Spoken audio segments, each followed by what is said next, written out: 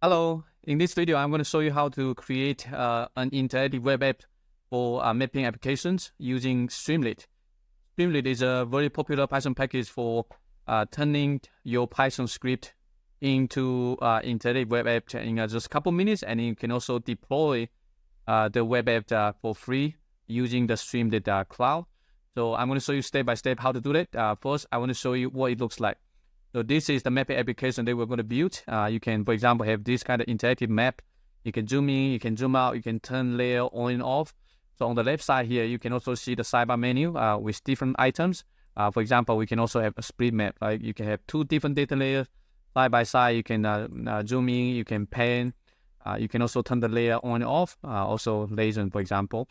So this kind of app can be built just within a couple lines. So you can see here only 3 lines of code, and then you can have a app like this very easily. You can also have marker cluster, so you can plot points. If you have any, for example, coordinates or cities, GPS points, if you want, you can also plot this on the map very easily. Similarly, you can create a heat map. Sometimes you have some data you want to create a heat map, for example, population cluster. You can do it like this. Base maps. So you can also search base map. You can find any base map that you like. Here's also a demo showing you how to do that. Right, you can search the data and then just load the data interactively. For example, I can search Esri, and then you can select any Esri base map, select whatever you want, and then you will be loaded onto the map. You can select another one, for example. Right, so very easy to use.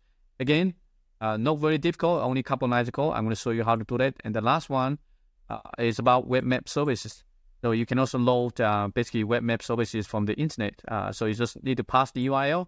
And here it's going to show you all the data layers available through this URL, and then you can just load the data directly. For example, this is world length cover, right? I can also, for example, select any different data layers, and it's going to load up and very easily. So this is the power of using Leafmap and also Streamlit. Next, let me show you how to get started. And so I'm going to navigate to the Open Geospatial Solutions. So this is a GitHub organization that I created that hosted some of the Python packages that I created. And if you scroll down to this section about the web apps, and so here, actually I created the previous one called Streamlit Geospatial for creating satellite time lapse. And that one is a bit more complicated. So I also created a map template. So in this tutorial, we're going to use this map template. So you can just open this repo, and then this is basically a GitHub template that allows you to just use this one to create a new repository. So just log into your GitHub account and then just use template, create a new repository. And from here, you can just, for example, I'm going to select my name, and then you can just use just, you don't need to check this one. And for here, you can just give a name, for example, Streamlit Max, for example. You can choose whatever name you like. And if you want, you can give a description, a Streamlit app or mapping applications, for example, and then just create a repository. So it's going to create this one, basically put it under your account. So it's basically the copying all the content, all the files from my repository, and that's it. So after that, you can make some changes. So next, I'm going to show you quickly how to deploy this one to Streamlit Cloud, because we already have all the files ready, and also this one is the pre-commit. You might see the error if you don't enable pre-commit for your GitHub repository. It doesn't matter. So, and I'm going to show you how to deploy to the Streamlit Cloud. You can go to the Streamlit website and then just click sign in from here. Make sure you have an account, and then once you sign in, you can create a new web app based on the GitHub repository that we just created. And so up right here, just click new apps. And from here, you can either select this one, for example, here, this is the web app, but you need to type, for example, the this file that exists. So you'll be home.py. So this is the main file. This is basically the entry point to the web app. Or you can just click this one, and then you can copy this entire URL, come back to this one, and then click this one, paste GitHub URL. Then I can paste this one here. Either one is fine. For the advanced settings, if you have any secrets or environment variable, you can paste it here. But for this web app, we don't need to use any of those, so we can just use the default one. And after that, here you can change the name. So for example, if you want a shorter name or something like that, you can create in here. So I would say mapping, so it's being used, or maybe maps, geo, something like that. Whatever name that you want to, or geo maps, let's say geo map, something like that, shorter name, and then just click deploy. And it's going to take 2 to 3 minutes. And after that, you should be able to see the web apps. So it's right now creating the virtual machine, and then this building, installing all the dependencies. If you want, you can look at the repository here. I'm going to show you, for example, it's the package.txt. This one is basically using, because it's a Linux machine. So we are using some of the geospatial packages, for example, GDAL. So those things need to be installed in the system. And then we also have some couple requirements.txt, a couple packages, right, including GDAL and also GeoPandas, Leafmap. Essentially, we need the Leafmap, and we also need Streamlit. This one is for doing the web map services, so it's an optional dependency of Leafmap. And right now is essentially building an lower right corner here. If you clicked the main is the app, you will see it's downloading, installing all the packages. And once it's done, you should be able to see the web app. Okay, and let's wait for it to finish. Next, I'm going to show you how you can actually clone this one to your local computer, and then you can just install the packages so you can do the development locally. You're also welcome to make changes in here. So it's basically very flexible. And for me, I would like to use Visual Studio Code to start doing coding. And I will just click this one, the green button, copy. Then you can open your File Explorer, and you can use the terminal. So I'm just going to clone this repository to my computer. Git clone, Control B, hit enter. All right, so it's done. So right now we actually have this one ready to go, and I can open it using VS Code. And that's it. So now it's opened. Now you can take a look. We do have the source code and everything up here, and so make sure that you create the environment that you have Streamlit and Leafmap installed. So these are some of the packages that you need to install. You can just, let me show you here. You can use conda to create a new conda environment. Okay, and after that you can just install all the packages within the requirements.txt. So it's going to take a couple seconds to create a new conda environment. Then I just conda activate st. Once we're in the environment, I can get into the directory, and from here I can just pip install -r and then requirements.txt. So it's going to install all the packages. You are welcome to use conda for its channel if you know how to use that. But for this one, for simplification, we are just going to use the pip install. And once it's done, then we should be able to activate the environment, and then you can start looking at the web app. So let's go back to here, see if it is finished. All right, so it's just finished. I just take roughly a minute or two.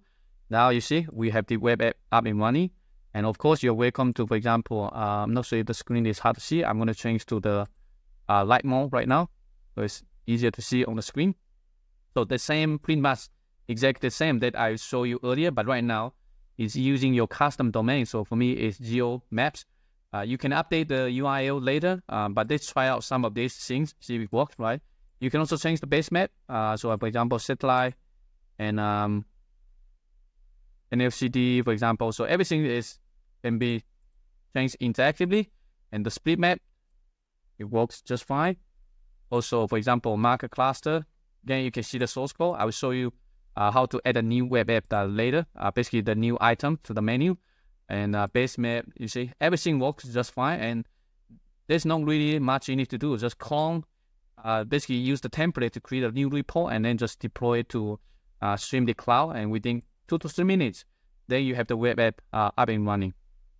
Okay, so next, let me come back to here, and hopefully the installation is done. Now we can start doing the development, so we can actually test things locally. So I'm going to open my terminal here, and then in the terminal, you can testing it. So I'm just going to conda activate st. We're going to get into the conda environment. Then you can just start, for example, testing the web app locally. So what we need to type is streamlit run form.py, and it's going to open a new tab on your browser. So take a look. So right now, again, let me switch to the light mode first. Okay, so this is the one right now running on my local machine. So you see here, localhost 8050, and so use this template. You already have a couple web apps in here. Assume that you want to add a new one. So I'm going to show you how to add that easy. And so by default, we're going to put because it's a multi-page web app, we're going to put all the apps within under the pages directory. So you need to do something very much similar. And so for the next one, I'll show you, maybe I'm going to create another web app. And similarly, we're going to use the split map, but we're going to replace that one with some set imagery. For this one here, it's a land cover, for example, right? I'm going to replace with some other data. So what we need to do here is to follow the instruction on the home page, right? We already finished page step 1. So the next one is customize the sidebar by changing the sidebar text and logo and add the Python files. And then we're going to find some emoji, because the emoji is going to show up somewhere in here, right? So on the left side here, so we can find the emoji that we like. You can, for example, a heart, a face, or a star, something like that. So for example, I want this one. You can just come here and then click copy. All right. Then come back to VS Code. So I'm going to right click, new file. So you're going to buy sequential, right? 1, 2, 3, 4, 5. So for the next one, I'm going to 7 and then underscore. They can paste the emoji here. And then you can give a name. So for example, this one, we can create a new name, maybe call comparison, whatever you like. Because we want to compare two images, maybe call raster. Okay, better, raster.py. And once you have this empty script now, I'm going to copy from the split map, right? So because on the left, some of the boilerplate, these are the same. So all we need to do is just, we want to change the split map to other images. So just Control A, Control C, and then just paste this one here. For now, you don't need to do anything. Let me just Control S, and that's it. If you go back to the web app here and refresh it, you should have this one come up at the bottom here. So right now, you see, we have the raster, and it's the same. But we're going to replace the content. So the next, I'm going to show you how we can replace the content here. So all we need to do is replace the left layer and also the right layer. Again, I'm going to go to my Open Geospatial Solutions, and there's under the dataset here, there's a dataset repository. Again, all the links are in the video description below. You can just check that. And I'm going to go to the releases and scroll down to find raster. And here I have two images. This is Maxar open data for Libya and before and after. So I'm going to maybe copy this one, right click, and then copy linked address. Then come back to here, and I'm going to maybe get a new URL. So this one I would say before, for example, before the flooding, double quote, and then enter. Next one will be after, equal to, and then similarly, I'm going to get the URL from here, right click, and then copy. You're welcome to use any raster images that you like, so they can do the comparison. And after that, what we need to do is just to change this one. So for example, the left layer, we're going to change it to before. And the last layer, I'm going to change to after, okay? You can also give a label. For example, left label equal to before. That means under the layer manager, you're going to show you the name of the layer. So right label. Okay, similarly after. And since this is a set imagery, there's no link cover, so we don't really need this one, okay? So we'll remove it, then Control S. Then go back to the web app here. Okay, usually after you change the source code, there are a couple options in here. You can just click this one, always rerun.